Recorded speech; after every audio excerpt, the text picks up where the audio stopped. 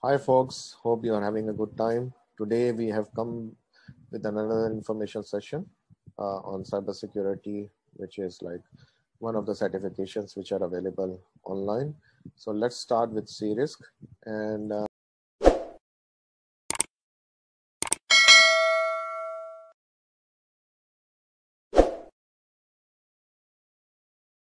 CRISC is one of the ISACA's certification, which is certified in risk and information system control.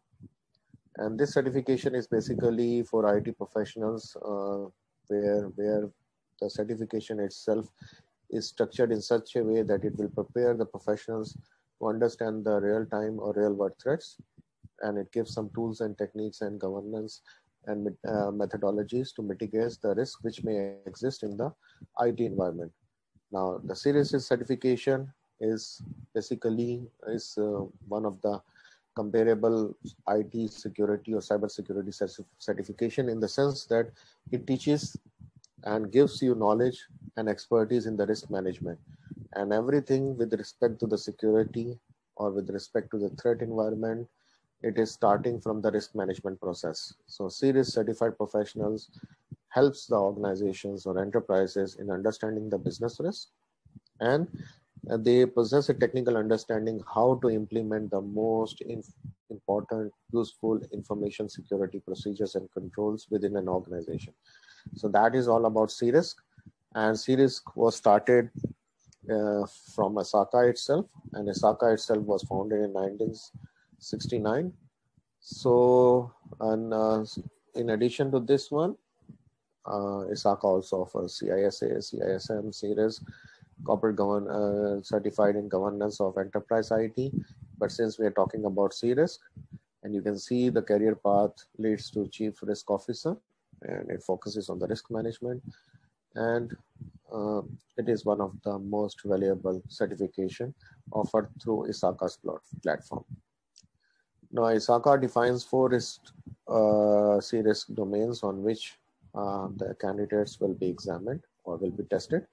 One is IT risk identification, IT risk assessment, risk response and the mitigation, risk and control monitoring and the reporting, which represent 22% of the exam questions, and rest of the domains have 27% for domain 1, 28% for domain 2, and 23% of the questions will come from domain 3.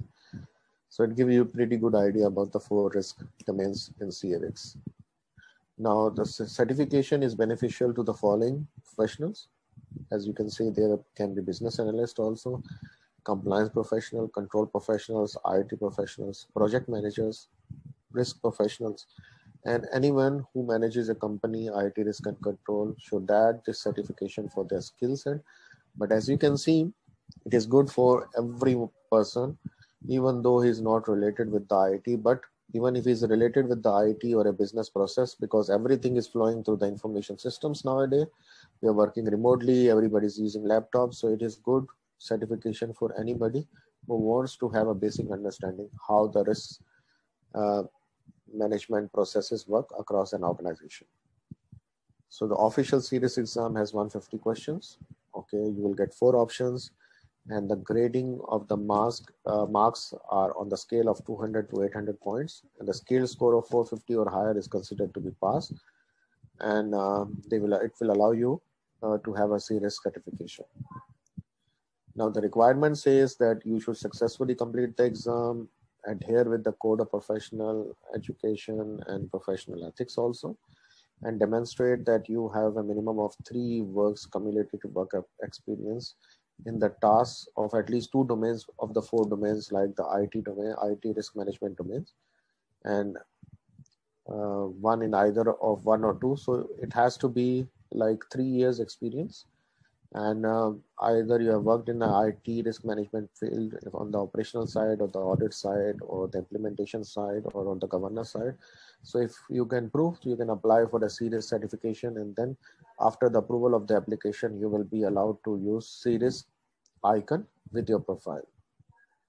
And just to give you a glimpse of the worth of the certification, there are more than 26,000 certification holders.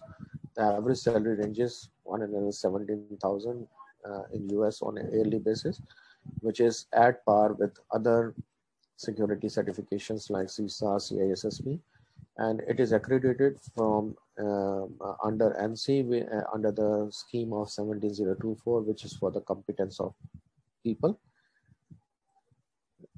And over the last so many years, 22% of the people have potential pay boost because of this series exam, and 70% of the organization have the job or performance improvement during the jobs.